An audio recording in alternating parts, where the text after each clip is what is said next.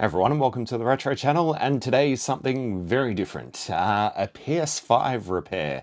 This machine apparently doesn't read disc properly, so we're going to crack this thing open, see what's going on the inside. It is quite dusty, so it could just be that we have a dirty lens or something, but before we rip the covers off, let me just give you a quick example of what this thing is currently doing, or not doing. So if we just throw a game in, it'll take the disc just fine. But all we get is the little disk icon on the screen and the drive.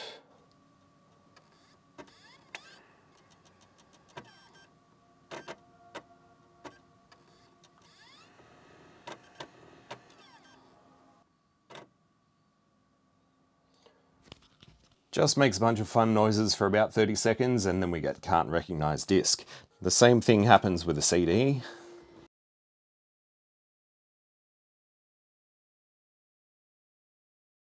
What's interesting though is if I throw a DVD in here, it reads it perfectly fine and we can actually play the disc and there's no skipping or anything.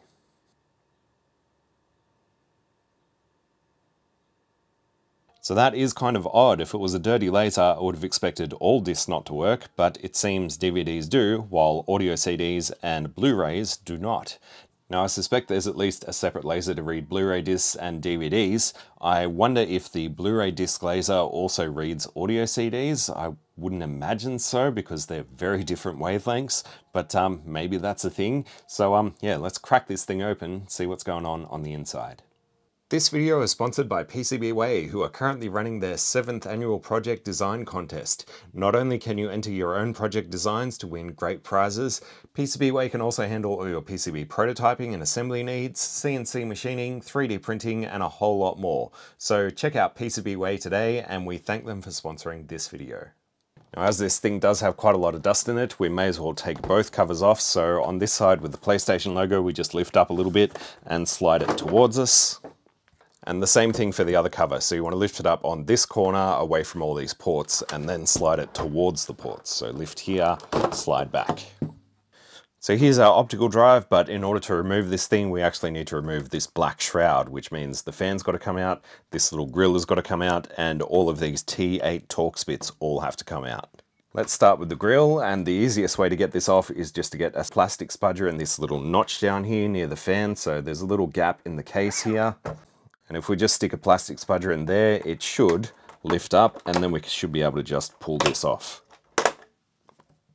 So let's start by removing the fan. This just has 4 T8 bits around the outside and these are security bits. So you need a T8 driver with a little hole in the middle.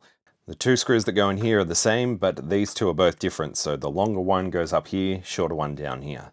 That will allow us to take this grill off, but we do still need to disconnect this fan, so we need to lift up this plastic cover here. I'm just going to use the old pry tool and just sort of come in on the side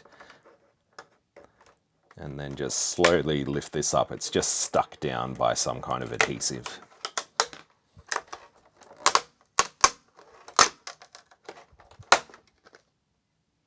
The easiest way to remove these connectors is just to grab all 3 wires and just pull upwards. And that should allow us to move this out of the way. Yeah.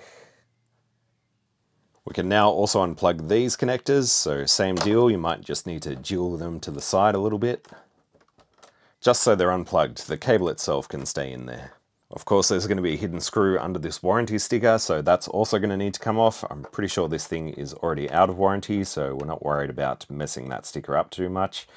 Maybe hot air could remove it without messing it up, but like I said, we are not worried about this one.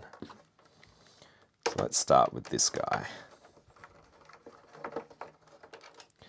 And it's pretty much the same deal. So find a screw, remove it. The only ones you want to leave in place right now are these 4 screws on the optical drive.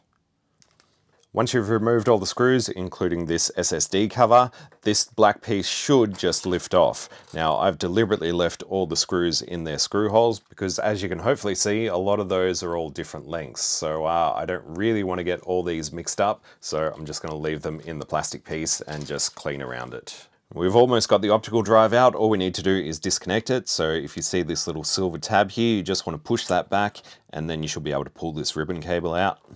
And with that done, this should just lift out. I'm not going to go disassembling this any further. I'm just going to get a brush to remove some of the loose dust and some compressed air to get it out of some of those crevices. But as my bench is already filling up with dust, I'll do the rest outside. Let's focus our attention on this drive. So there is a little bit of foil tape here, so we will need to sort of lift that off one end, just like so. And then we've got a bunch more Phillips head screws to remove, and we can now remove these 4 screws as well, which will actually drop the drive mechanism down into the bottom of this metal case. With all the screws removed, our cover should lift off. It feels like the drive is still stuck in this top cover, so I'm just going to use a Q-tip or something soft and just push down on this manual release button. And there we go. We've got a couple more cables to remove, so this one you can just pull up on this blue tab while holding the PCB down. Just sort of gently wiggle it side to side. And we've got this little one here, so once again we're just going to grab both wires and gently wiggle that out. There's also this little one over here, which once again has a little blue tab on it, so we should be able to just gently wiggle that out. And then there's this main one here, which to get to we need to remove these 2 screws. With those 2 screws out, we can gently lift this up, flip it over, and this one has a little locking mechanism. So if you lift up on this little black piece of plastic here and tilt it up towards this white piece, it should flick open. Now I believe this chip here is married to the original PS5 console that it came from, so if you're replacing your optical drive, you want to make sure that you hold on to this original PCB that came with the console. If you swap out the whole thing, including this PCB, from another PS5, your optical drive is not going to work. And with everything disconnected, we can now lift this out, and there's just 4 more Phillips head screws that need to come out. You don't need to worry about this one, however you do want to make sure that this is out of its little channel. With those 4 screws removed, this should all just lift straight off. And honestly, first impressions, everything looks pretty damn clean in here. I somehow doubt that we're just going to have a dirty lens. We'll give that a clean first. I'll do a partial reassembly, test this thing out, but dare I say we're going to need to swap out the entire laser assembly. So I'm using a bit of 99% isopropyl alcohol on a little Q-tip here, and we're just going to gently go over the top of this laser lens in a little circular motion.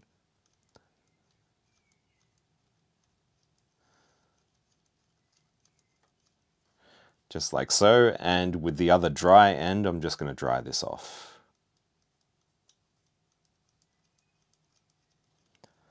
That is it.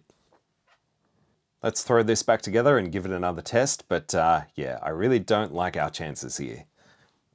Right, I've reassembled the console enough to power it back on, and it still seems to work, so that's a good sign. Let's throw in that DVD, see if that still works, make sure we haven't made anything worse.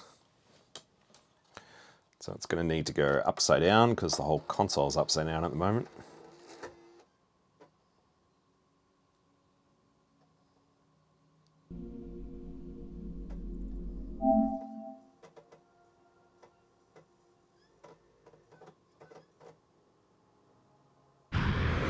Yeah, our DVD still appears to work, so that's good.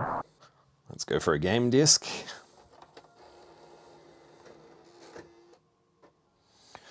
And once again we can't recognize the disc, so we're still at the same place as where we started. I think we're going to have to replace that laser assembly.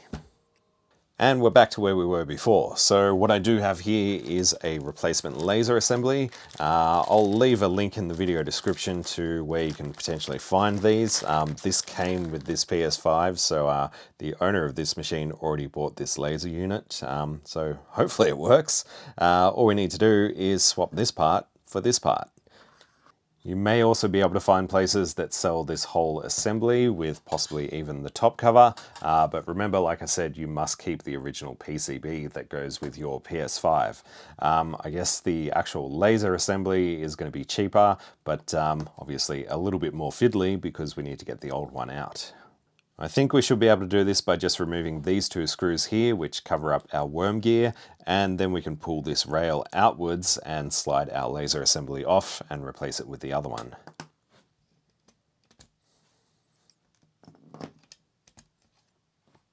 So I'm just going to push this all the way to the rear, And you'll notice there's this sort of metal clip here.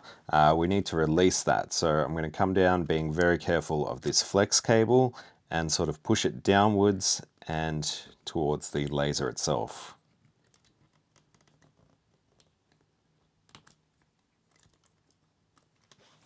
There's probably a better way of doing that, but we got it out. With the clip out of the way, we can now slide this rail towards the front of the drive. It might take a little bit of convincing. Obviously, be very careful of this flex cable. And once we've got that far enough out, we should be able to just lift the laser assembly out of the unit. Now we just need to swap over the flex cable. So once again, we have a little locking bar that needs to lift up.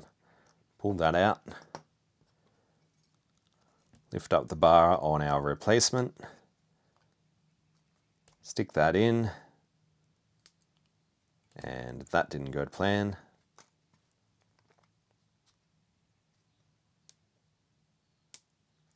That's better. And the other thing we need off the original is this white piece here. That's what sits over the top of the worm gear. So you're going to need to take this off. It's just held in by one screw on the bottom. Just make sure you don't lose that little spring.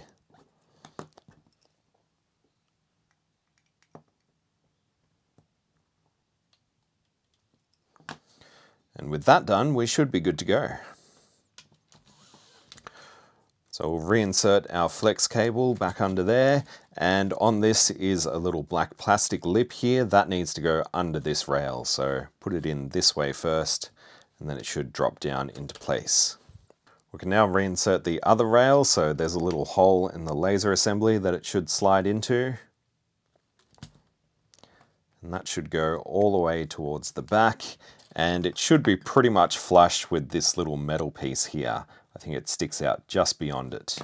And we just need to get this little clip back in, so this curved part here goes downwards, so it sits kind of like that.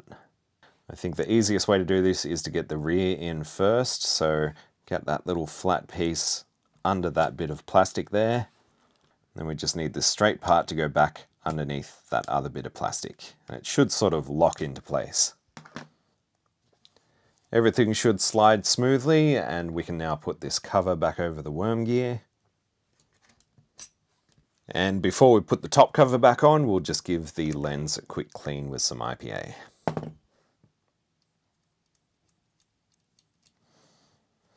And a dry. Cool, I'll stick the rest back together and we'll give this thing another try. All right, that should be enough to give this thing another test. I'm not going to go tightening all the screws just yet because then it definitely won't work.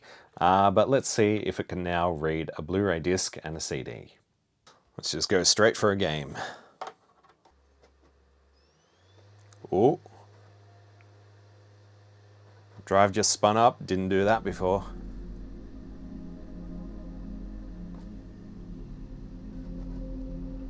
Hey! Good old sack boy. I don't want to copy it over. Alright, I'm not going to sit around waiting for this thing to copy over. This isn't my PS5, and I don't think this person who owns it is particularly interested in playing Sackboy. So how do I stop this? I know I'm offline. Just like eject.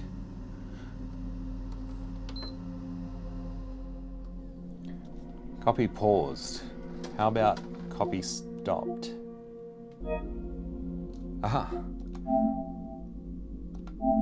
Ah, I deleted something. Right, Sackboy is good. Does a CD work?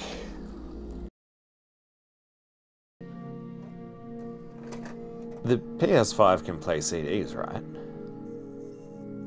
They wouldn't have... Sony has officially confirmed that the PS5 does not support audio CDs, or Super Audio CDs, or DVD audio discs. You lazy cunt. Well, never mind all I said about audio CDs not working, because they were never going to work. Aside from that, the console now seems to work just fine. So yeah, I'm going back to PlayStations that actually support audio CDs. This is way too modern for me. It is kind of interesting that just the Blu-ray laser part of this died though. I'm sure Sony wouldn't be too upset by that, given, you know, everyone's pushing digital downloads these days, and, well, they could easily say, hey, you know, these old things are so unreliable. I mean, how old is this console? 3, 4 years old? What do you expect? If you bought the digital download, you wouldn't have this issue. Yeah, screw that. I'll take my physical media any day. So, yeah, I guess that's it for this one. Something a little bit different. I'll obviously throw the covers back on and tighten up the rest of the screws. I've already knocked the loose dust out of this thing, so no worries there. And yeah, it can go back to its owner, and I can go back to my retro stuff.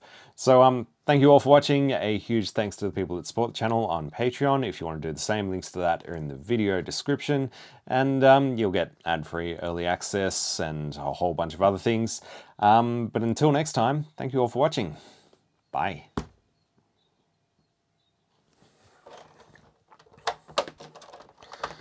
Screws, screws, screws. I gotta say, like, even though it was kind of annoying to get to, and given that it's a modern console, repairability is not too bad. At least you can get into the bloody thing fairly easily. I would have liked to do some more tests on this thing to find out exactly what's gone wrong with it. I imagine the Blu-ray diode is just burnt out or something. But yeah, all these screws in this actual optical drive sort of prevent you from actually testing this without all the covers on. So guess that's not going to happen. So I guess there's not really much that can be done for this.